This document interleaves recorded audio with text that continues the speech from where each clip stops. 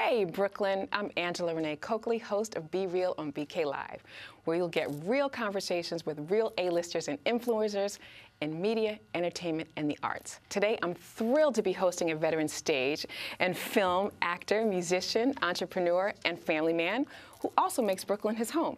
You may recognize him as one of the two leads in the groundbreaking 90s hit show New York Undercover, or as Gavin and Tyler Perry's Why Did I Get Married series, and even more recently, Vernon in Lee Daniels' Empire. Please welcome the illustrious and iconic Malik Yoba. Welcome to the show. Good afternoon. You look excited.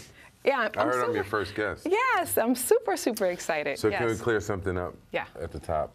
In your intro, you said A-list. So I'm not really A-list. I'm on A-list. Right. Okay, we'll go with that.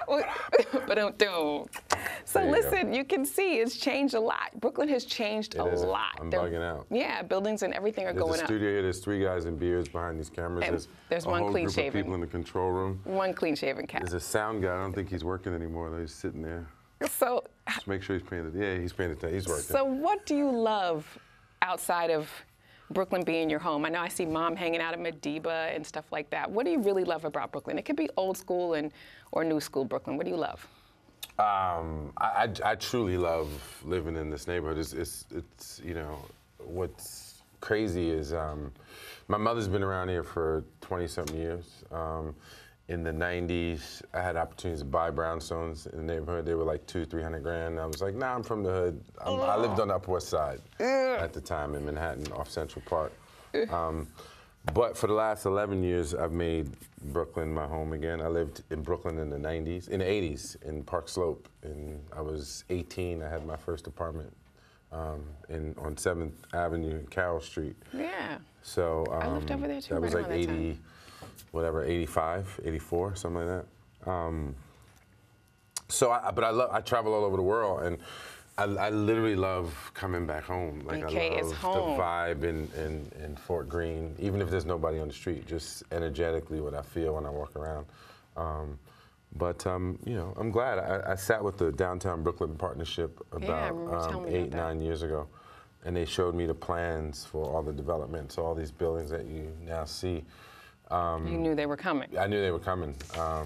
And so did a whole lot, well, a small group of people knew. Yeah. The majority just continues to kind of bug out over I'm one of them. I still happening. Bug out a little bit.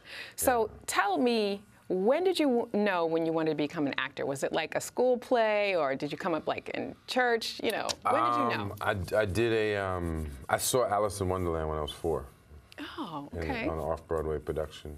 And that was it? That was it. So. Do you remember your first role? Well, we started in the house, like my siblings and I, 6 of us. So we wrote plays and performed them. And so around holiday time, somebody's on the piano, or? There was no piano. There was guitars in the house. A lot of books, a lot of construction paper, crayons. You know, there was no TV. My father refused to put a TV in the house. Yeah, we didn't grow up on much TV either. Yeah. So many people may not know that New York Undercover made history because it cast 2 men of color as leads at that time. How do you feel the industry has changed, or has it? And is it better, or what do you think?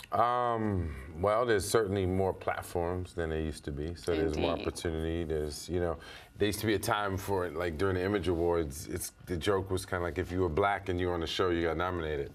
Because there weren't that many people. In the 90s, there weren't that many people. But look how many now. So, between cable and network and, you know, Hulu and Netflix, you have a lot more opportunity. So, I think the fundamental change still has to be, you know, the content creators have to, you know, be folks of all backgrounds. And I think there's distribution channels that you didn't have before. So people can literally, like Issa Rae, right? She put up, you know, awkward Black Girl and becomes Insecure. Now Insecure. On HBO. So I think that's one of the most significant changes that I think a lot of people still don't take advantage of just creating their own content.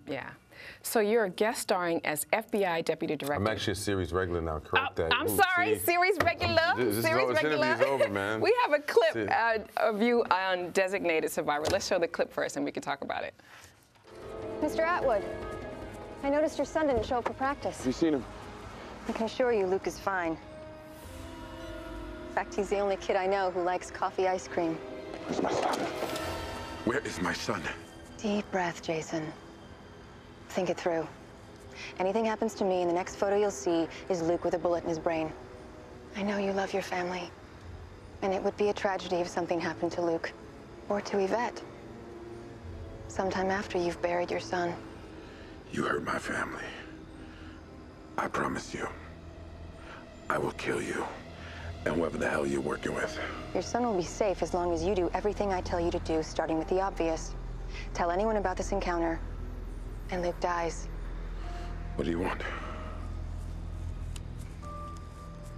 You're going to make an appointment with the president. And when you're face to face with Kirkman, you will do exactly as I instruct. I'll be in touch.